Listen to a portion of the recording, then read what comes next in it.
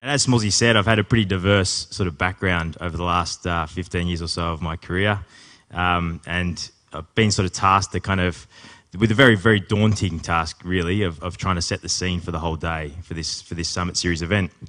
And there's so many fantastic presenters today that I'm only going to take 10 minutes. I'm not going to take up too much time. And when reflecting on this, I was talking to Brett White, who we started the agency. I started the agency with him 15 years ago. And we were talking about how we kind of faked it to make it back then. I remember this one story, and I'm just going to tell a little joke just to kind of ease into the presentation. This one story where we somehow managed to convince a couple of interstate clients that we were a legitimate agency, and we were working out of a spare bedroom in Camberwell. And, we had to be on these conference calls with, these big above-the-line agencies and these powerful media agencies and these PR businesses, etc. And we'd wait for the client to get on the call, and we didn't know what to do, right? So these nervous 21-year-old kids on a landline, hanging around it going, what the hell do we say? What do we do? So I used to tell a joke. To try and, ease into everything. So I'm going to tell my one joke. This is my one joke. And I promise it's my last joke. So a guy walks into a library and he says to the librarian, "Excuse me, can I have some fish and chips?" And the librarian says, "Sir, this is a library." He says, "Oh, sorry. Excuse me, can I have some fish and chips?" Sorry. Anyway, as I say, I'm not going to give up my day job. So when reflecting on what I think is going to be how businesses are going to have to innovate for the next 15 years or so, it's good to kind of look back over the last century and realise that the market forces, the dynamics of market forces have changed really rapidly. We've moved from the manufacturing age, which has completely changed the way businesses were designed, to the age of distribution, which helped businesses reorganise themselves around the world and created global brands overnight, to the information age, where there's just so much information at people's fingertips. There's reviews, there's product information, there's marketing, there's advertising everywhere, to where we are today, the age of the customer, and where I think we'll be for the next 10 to 15 years. And in the age of the customer, services really dominate the landscape. In fact, I think in Australia, 80% of the GDP is made up of about services. But the thing to note is that the way services are designed is completely changing. Quite often now there's products and brands at the very ecosystem, at the very centre of these services. A great example of that's Kindle.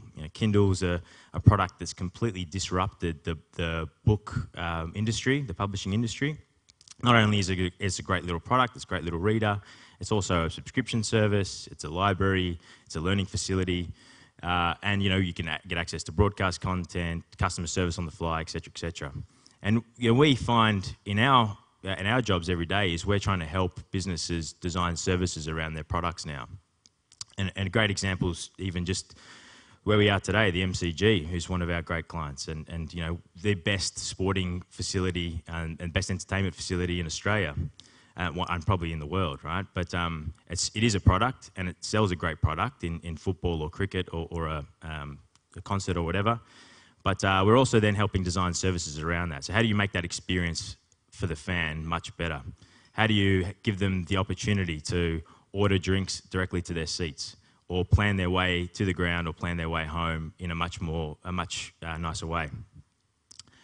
And with all this choice, with all this choice we've got between brands and products, and it's everywhere, and they're popping up overnight, I think as marketers we used to really differentiate between products and brands on the 4 Ps. Remember the 4 Ps? You differentiate a product by the product features, or by pricing, or proximity, how close they were, or even like the brand, the promotion. We used to convince ourselves that promotion was a way of differentiating ourselves. But that doesn't matter anymore. What customers are now choosing, they're choosing one brand over another based on the experience they have with that brand. And its experience is becoming so important that, according to Gartner, 90% of companies believe that the most important thing, the most important basis of customer choice will be around the experience. It's why the terminology experience design is becoming quite proliferate in our industry. Because we are in the experience economy now, and the experience economy requires businesses to design their business around customer experience. And there's some awesome examples of businesses that have done that. And they've disrupted industries in the process. And yes, I mean, these are the poster boys of startups that everybody's going to talk about. You've probably been at presentations where everyone puts up the Uber slide. But the fascinating thing about this is obviously that Uber owns no cars, Facebook owns no content, Airbnb owns no property. But they're billion-dollar businesses, and they've sprung up globally nearly overnight, really, when you think about it. And I always find it fascinating, the Airbnb story. This is a business that 7 years ago couldn't scrape $10,000, $20,000 together to keep going.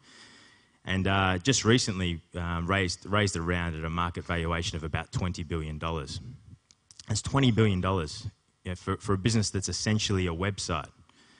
And sure, it's a great website, it's a great user experience, it's a pretty good brand, albeit it's a bit of a sort of sus logo, new logo.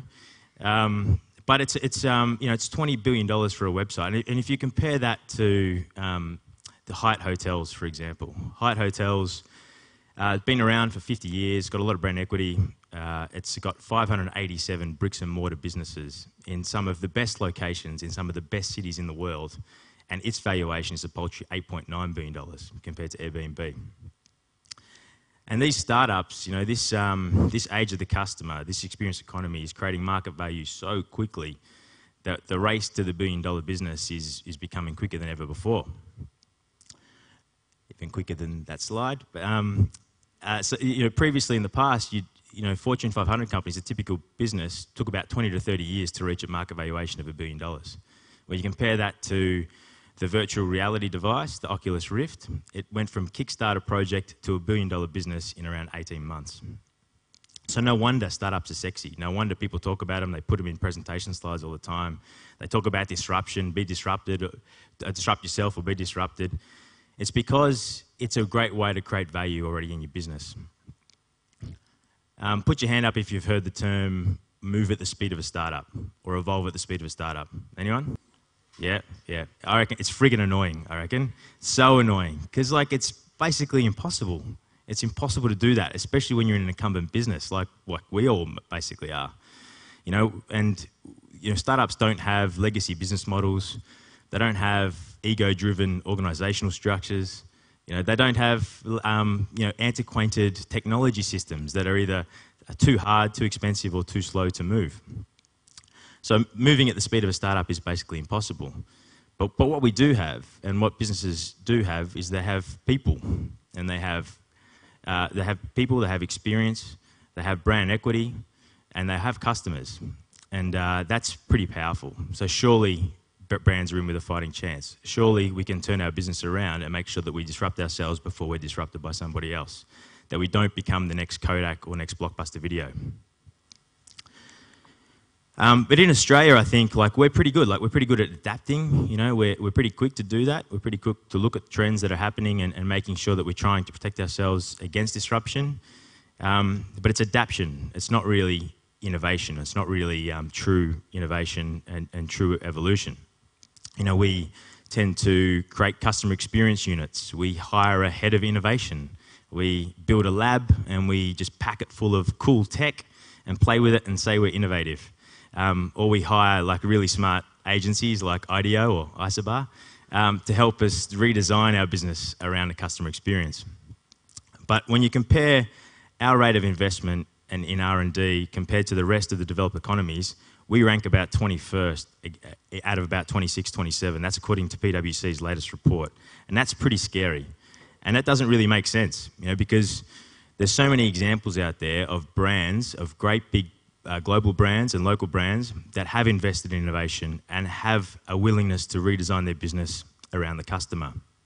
And when you do that, you win. Not by 63%, but by over 200%.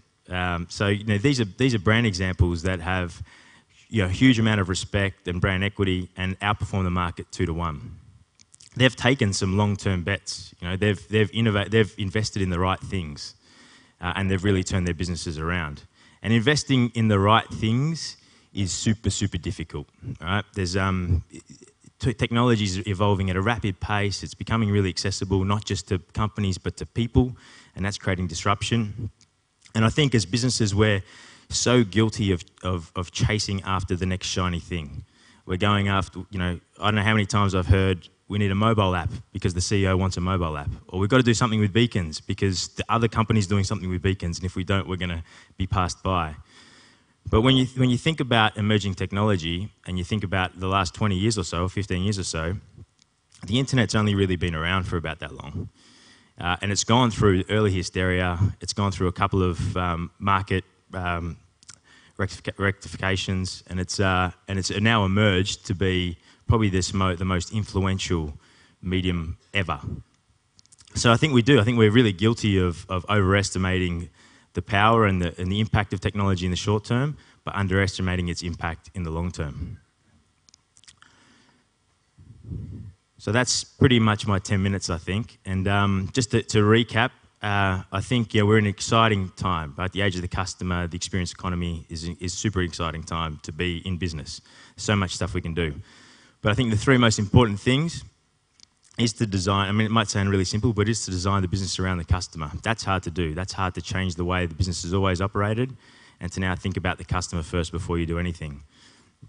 To disrupt yourself before you're disrupted by the other players in the market that aren't encumbered by legacy systems that you are. But but understand that you do have the power of people and brand and money and customers. And take some long-term bets with technology. But use technology as an enabler, not as a gimmick. And that can be important. That can change your business overnight, provide real utility for your customers, and build new revenue streams that you've never thought possible before.